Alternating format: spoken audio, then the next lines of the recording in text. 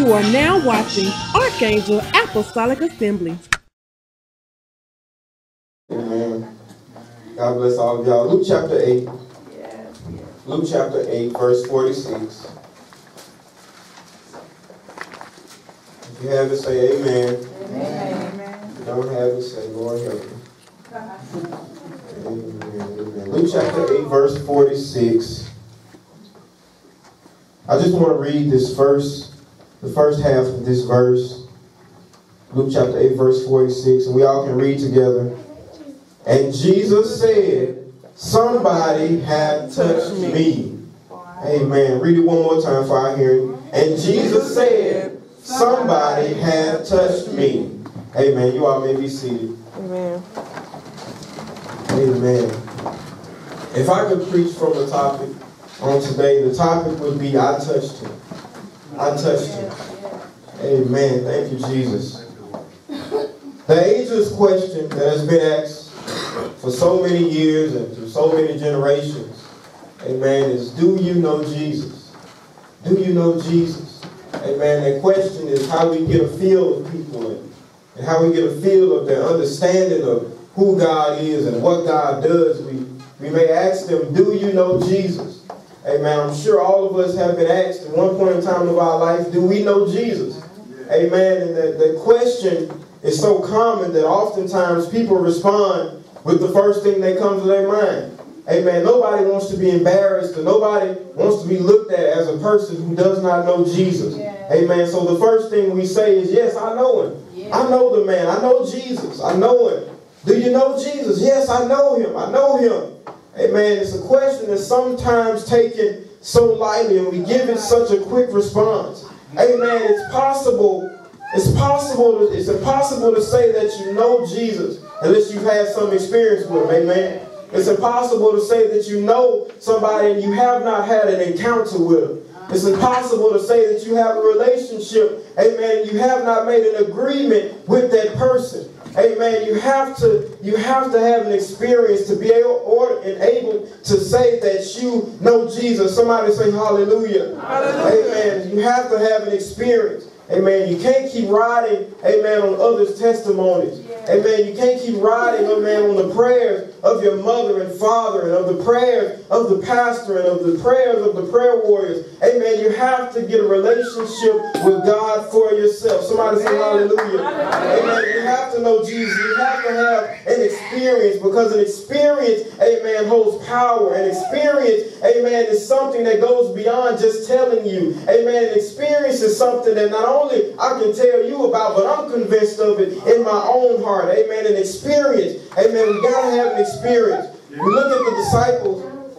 Amen. And we think about how mighty men that they are. We look at Peter, James, and John. We say they were mighty men and they were courageous. They carried the gospel to the whole world. Amen. We look at Paul. And we tell the story all the time about when we say he was a murderer, and amen, God turned him into a missionary, an evangelist, an apostle. Amen. We look at those men and we say that they're mighty men of God.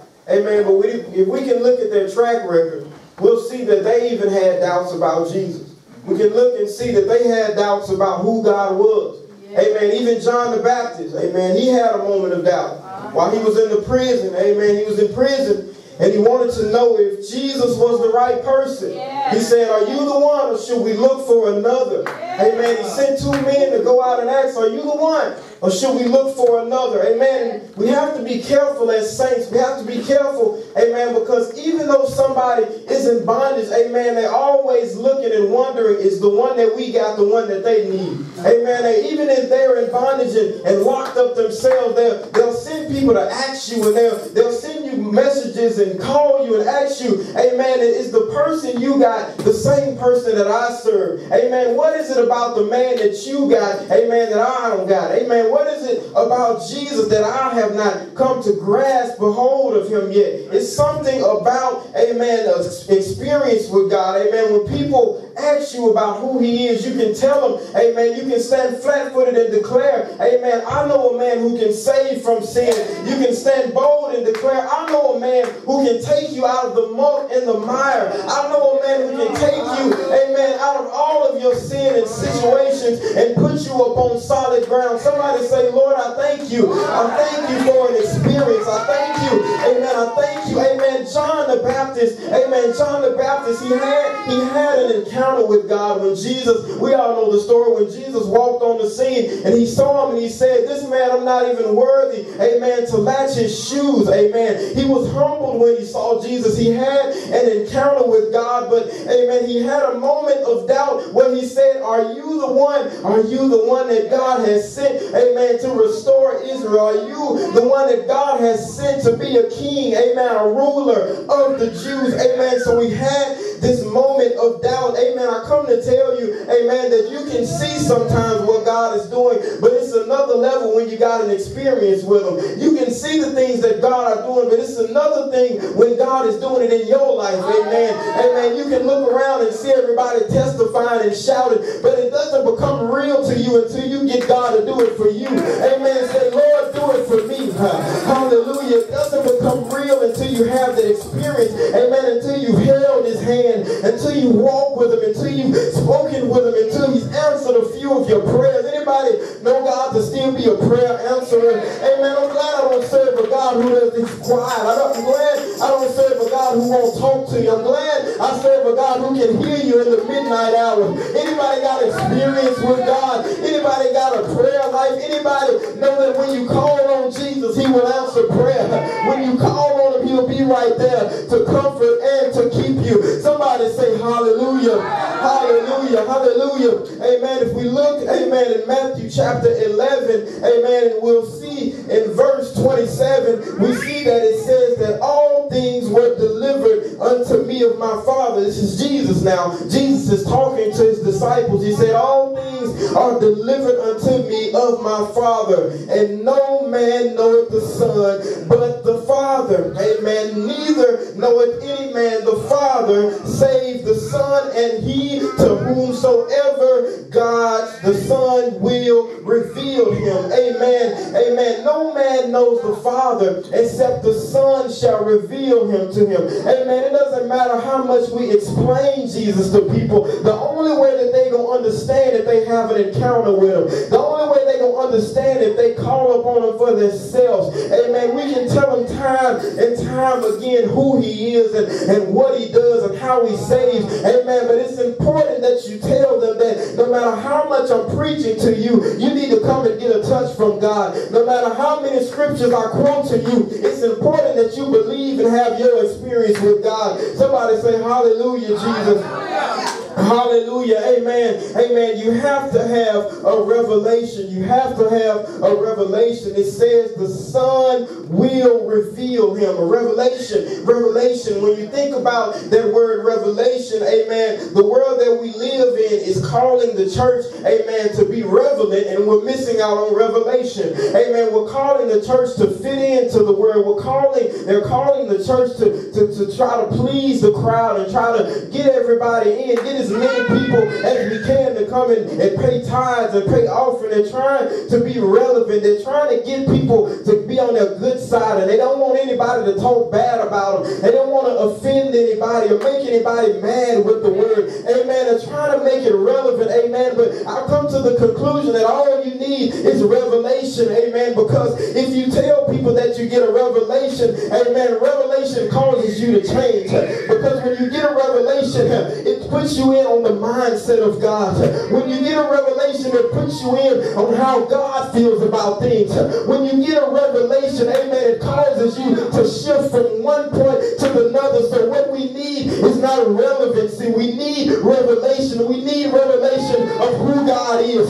We need revelation that he's a restorer. We need revelation that he's a mind changer. We don't need no more lights and chandeliers. What we need is a revelation of who God is. Because when you get the revelation, you get an understanding of how God wants you to do it. Sometimes we ought to just ask God, Lord, give me your heart. Lord, give me your mind. Lord, give me your understanding so that I can walk like you want me to walk. I don't want to be popular, but I do want to be a praiser. I don't want to be popular, but I do want to have a revelation and an understanding of who you are. Somebody say revelation. Revelation. Revelation. Relevance says that God God has to change some things. I don't know about you, but I don't serve a God that changes with the ages. I serve a God that said he's the same today, yesterday, and forevermore. I serve a God that said he's God and I change not. You might try to add some things to him, but he said I'm not changing. You might try to put your own spin on it, but he said I'm not changing. I'm the same God today that I was yesterday. I'm the same God for you that I was for Moses. I'm the same deliverer that I was for Joshua in the battle of Jericho. Somebody say, I'm the same God. The same God. Revelation, revelation. Can I tell you something that I learned? Can I tell y'all something? When you have real revelation, you aren't comfortable until God is comfortable. When you have a real revelation and understanding, you can't get settled in where you are. All you want to do is get closer and closer to God, because I understand that God is not a stagnant God. So when I got that revelation, I understand that if he's not sitting still, I don't need to sit still. He's calling me closer every day. Every morning I wake up, he says, come a little bit closer. Every step I take, he says, just take another step. Every time that I open my eyes, he's calling me higher and higher. I got a revelation. I got a revelation. Revelation doesn't make you comfortable. When God is happy, I'm happy. I'm not pleased until God is pleased. That's what God is looking for in these last and evil days. He's looking for some people who's going to not be settled for just being popular and relevant. He's looking for some people who's going to look for more revelation. He's looking for some people who's going to dive deep into his word. Because God says, I got some mysteries I want to reveal to you. God says, I got some hidden things that I want to open up and make plain to you. Amen. He says he want to do it like he did the disciples. He was walking with them all that time. And he said all of a sudden, he just opened their eyes. Anybody want their eyes to be open? Anybody want to see God like he sees himself? Amen. We need a revelation. We need a revelation. Amen. The 12 struggled with grasping the concept of who Jesus was, even while they were walking with him. Amen. If we look in John chapter 14, amen, we can see, hallelujah. Thank you, Lord. We can see that when he was with the disciples, amen, the apostle, the disciple Philip came to him and said, Lord, show us the Father. Show us the Father. He said, Lord, show us the Father, and it sufficeth us. Just show us the man you've been talking about. Just show us this Father. You keep saying, Father, my Father. Show us, show us. We're looking for somebody to come down from glory and part the clouds and be this great, big, majestic person. Amen. That's why Israel missed out on him, because they were expecting the wrong thing. Amen. Jesus said, if you had known me, you should have known my Father also. And from henceforth you know him and have seen him. Amen. So Philip struggled. Philip struggled with knowing who Jesus was, even though he walked with him. Amen. That's why it takes revelation. It takes God to reveal to you who he is. Amen. Jesus, amen, he made his way to the disciples after he had been crucified. Amen. He was crucified and he was put in a borrowed tomb. Amen. And while he was in that tomb, amen, he ascended up to heaven. Amen. And Mary came to the tomb to do her usual checkup and make sure that Jesus was still there. Amen. And when she got there, it says the stone was rolled away. The stone was rolled away. So when Mary stood there, she stood there weeping. She was crying and crying. Amen. And two men appeared, and one of them sat at the head, one of them sat at the foot. They appeared and they were angels. Amen. And they said, why are you weeping? They said, why are you weeping, Mary? They said, woman, why weepest thou? She said unto him, because they have taken away the Lord. They have taken away my Lord. And I know not where they have laid him. Hallelujah. She said they've taken him, and I don't know what they did with him. Amen. So she was standing there crying, and they were trying to comfort her. Amen. And then all of a sudden, Jesus showed up. All of a sudden, he showed up as a stranger. She didn't see him as what he was at first, but she saw him as a stranger. Hallelujah. Sometimes you can go from person to person for help and try to get comfort and try to get peace. But in all actuality, all you need to do is come face to face with Jesus. All she needed to do was see God for herself. Amen. The angels couldn't comfort her Amen. Amen. They couldn't comfort her. Even when he appeared as a stranger, she did not find peace. But when she saw Jesus, she stopped all her weeping. He said, oh, just stop weeping. Stop weeping. Amen. Because he knew that if he had not died, there would not have been power in the blood. He knew that if he had not died, there would not have been a salvation. Amen. So he told her to stop weeping. Stop weeping. Amen. He told her stop weeping. And the Bible says that she turned herself. But you can't see him until you stop focusing on what the problem is. She was focused on that he was not there. And she didn't stop to think that he said I was going to be raised from the dead. She didn't stop to think that in 3 days he said I was going to build this temple back up. She was so busy focused on the problem, focused on the situation, focused on what was wrong, and focused on what she thought, amen, was going wrong. Amen. Her Savior was not there. Amen. I encourage you all on today. Stop focusing on the things that are so little and just focus on Jesus. I guarantee that things will get a lot easier if you stop looking down at the problem and look up to the hill from which cometh your help. And all your help is going to come from the Lord. Stop looking at it for what it is and look at it for what God wants it to be. We got to start focusing on Jesus. Focus on Jesus. Amen. She turned herself. She turned herself. She turned herself and she looked at Jesus. Amen. And all her tears were dry. If you can't just look at the person next to you and say, stop crying. Stop crying. Stop crying. Because that same Jesus that laid himself down on that borrowed tomb, in that borrowed tomb, is the same God that rose with all power in his hand. Stop crying. Stop weeping. Amen. It's power now in the blood. Stop crying. It's power now in the name of Jesus. Stop crying. Stop weeping. Stop saying you can't help it. Stop saying there is no hope. Stop saying it's all looking bad and it's all going downhill. But look to the man that said, stop crying to Mary. Look to the man that said, stop weeping. Because I'm that same man that died. And I'm raised and I rose again with all power in my hand. Somebody say, hallelujah, Jesus. Hallelujah, Jesus. Jesus, he was making his way. He was making his way.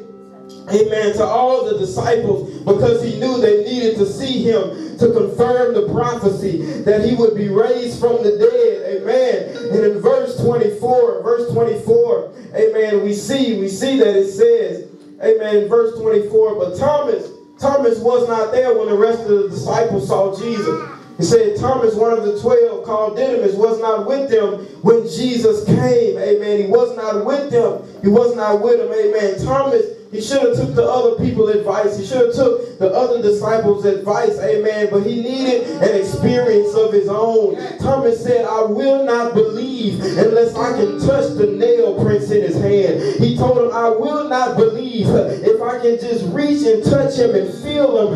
That's the only way that I'll believe. Thomas said, I can't just take y'all word for it. I can't just take y'all testimony. I know you might have seen him, but all I need is to touch him myself. I gotta feel the nail prints in his hand. I gotta feel the holes in his side. I can't keep taking y'all's word for it. I need an experience for myself. Thomas knew that with an experience, it would be impossible to doubt God. The reason some of us got so many doubts is because we have not had an experience with God. The reason we keep getting troubled and turmoil over every little situation is because we haven't had a good experience with him. I dare you to just have an experience with God one time. That trouble won't seem so big. That problem won't seem so heavy. That burden won't seem so burdensome. I dare you to have an experience with God. Do I got any Thomases in the place saying, Lord, if I can just touch you one more time, I believe you. Lord, if I can just reach and touch you, I'll be made whole. Somebody say hallelujah. Certain people, amen, there's certain people that we always witness to. They've had enough word to save the world twice over. But what they are missing is an experience. Thomas waited 8 days on Jesus to ascend. He was sitting back and he waited 8 days, day after day. Day after day he waited and he waited on the Savior to return just so he can get that touch. But can I tell y'all something on today? We don't have to wait any longer. You don't got to wait till tomorrow. You don't got to wait till the next hour. I dare you to just get on your feet and say, Lord, I need to touch you. I dare you to stand on your feet and say, Lord, I need a fresh touch. Lord, I need a fresh word. Lord, I need a fresh anointing. Lord, I need a touch. So Thomas waited. He waited those 8 Jesus that we know decided to walk in the room. Jesus didn't come for everybody else. He said, I'm coming for Thomas. Amen. He moved them all out the way. Amen. That's what I love about God. He'll move some people out the way just so he can get with you. He'll move the enemy out of the way just so he can touch you and let him know that he's real in your life. He'll move all the obstacles out of the way just so he can get to you. He's there for the backslider. He said, I'll leave the 99 and come find one. Amen. He said, I'll come to you. I'll do whatever it takes just so you can believe me. Say, Lord, make me a believer. Make me a believer. Make me a believer. When he finally showed up, he didn't show up like he did when the rest of them saw him. Thomas got a special experience. He told him not to touch me. But when he got to Thomas, he said, now you can touch me because I got all power. He said, now you can lay your hands on me because I got all power in my hands. Anybody know Jesus got all power? He's got all power in heaven, all power in earth, all power above, all power beneath, all power, all power. Somebody say all power. I'm glad I got to touch him. I'm glad I got to touch the man who was nailed on the cross for me. I'm glad I got to touch the man who was crucified on Calvary. I'm glad I got to touch the man who hung, bled, and died just so I could be saved from my sins. I'm glad I got to touch him. And when I touched him, he gave me a joy. When I touched him, he gave me a peace. When I touched him, he gave me salvation. When I touched him, he gave me a mind that don't really look back. When I touched Jesus, he made everything. He made everything new. If any man be in Christ, he's a new creature. If Christ be in any man, they're a new creature. All you gotta do is touch Jesus. Get a touch from Jesus. Somebody say hallelujah. Many times Jesus said, see that you tell no man, because my time has not yet come. Now everybody can touch him. He's not keeping it a secret any longer. He wants everybody to know it's the man that's giving sight to the blind. He wants everybody to know that it's the man that can save you from whatever mess you're in. He wants everybody to know that Jesus is the way. So it's our job to go and tell them. Once upon a time he said, don't tell nobody, but he's giving us a charge now. Let everybody know. Let everybody know that I've come. Let everybody know that I am the Redeemer. Let everybody know that it's enough blood to cover each and every one of you. Let everybody know. Let everybody know. Amen. And it wasn't until Thomas touched him that he was able to say, my Lord and my God. Can I tell you what separates Jesus from everybody else? People don't want you to touch them unless your hands are clean. You got dirty hands, people move away from you. They'll walk away from you, tell you, don't touch me until you wash your hands. But what I love about Jesus, when my hands were dirty, he said, come on. When my hands were filthy, he said, come touch me. When my hands were unclean, when I wasn't fit to live, and I didn't deserve to die, when I deserved death, he said, come touch me. He said, come touch me. I got enough room in the kingdom for you. When I wasn't my best, when I was low down and dirty, he said, come touch me. Anybody glad that Jesus said, come touch me? Anybody glad that God didn't turn you around when your hands were dirty? Anybody glad that God didn't turn his back on you when you threw yourself before him and said, Lord, here I am? Anybody glad that God didn't check your track record? Anybody glad that God didn't look at all the stuff you were doing? Anybody glad that God didn't count all the beers you were drinking? Anybody glad that God didn't count all the cigarettes? Anybody glad that God didn't count all the women? Anybody glad that God didn't count all the men? But he said, come to me and I'll give you a clean slate. Come touch me and I'll give you a clean life. Come and touch me. Your hands might be dirty, but I'm able to clean them up. I'm able to clean them up.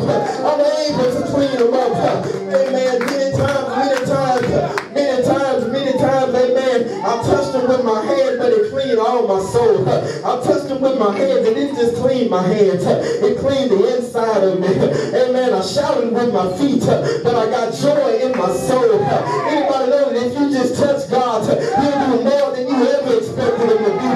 It's some things that God took out of my life that I didn't even know was there. It was some stuff that God changed about me that surprises me day after day. I said, Lord, you took that too. Lord, you took that too. He did more than I even expected him to do. I came to him seeking for the Holy Ghost, and God cleansed me from everything that I had in my life. Somebody tell God thank you. Somebody tell God glory. He's able to do exceeding abundance above all that we can ask or think, above anything that we can even ask or think. It's something that you can't even wrap your mind around. But if I had a few disciples in this place, if I had a few saints and prayer people in this place, they would say, Lord, give me a mind to ask. Give me a mind to ask for what I don't think about right now.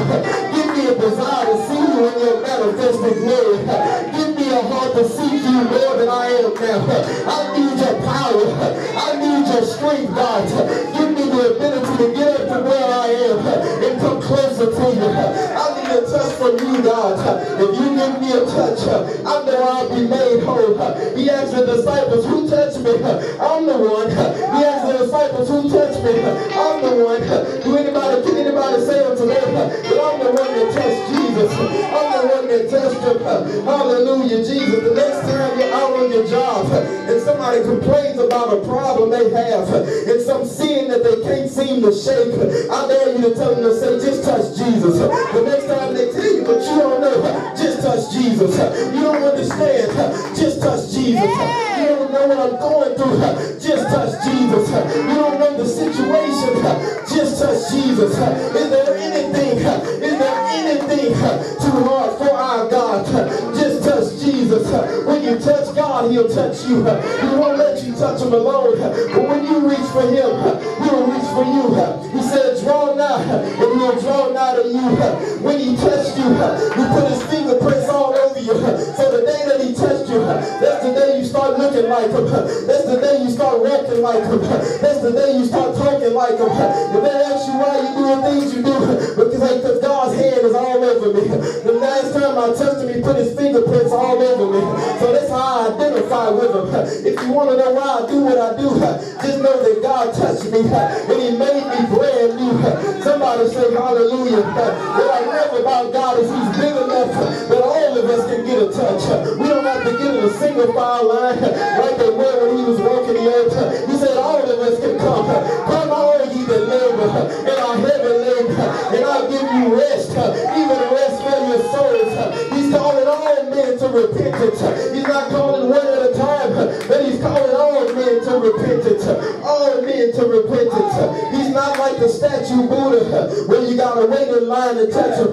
He's not like those pagan gods and those idols that they're worshiping, that they're trying to put their hands on, and they gotta wait on a certain time.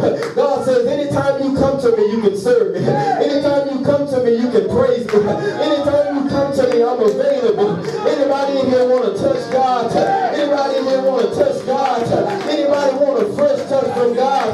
Somebody shout hallelujah. Hallelujah, Jesus.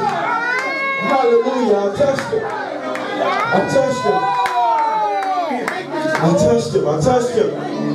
Man, and when I touched him, he touched me back. I touched him, he made things different. Nothing was the same since I touched him. Everything changed. Everything was different since I touched him. Everything was different since I touched him. Man, I touched him. Man, we all can just stand on our feet on today. You want somebody to just lift their hands and say, Lord, I want to touch you. I want to touch you so I can have a new mind. I want to touch you so I can have a new heart. I want to touch you, God. I want to touch you. I want to feel the prints in your side, God. I want to feel the prints in your hand, God. I need to touch you. I need to touch you. I need to touch you. I need to touch you, God. Send some virtue from your body. Send some virtue from heaven.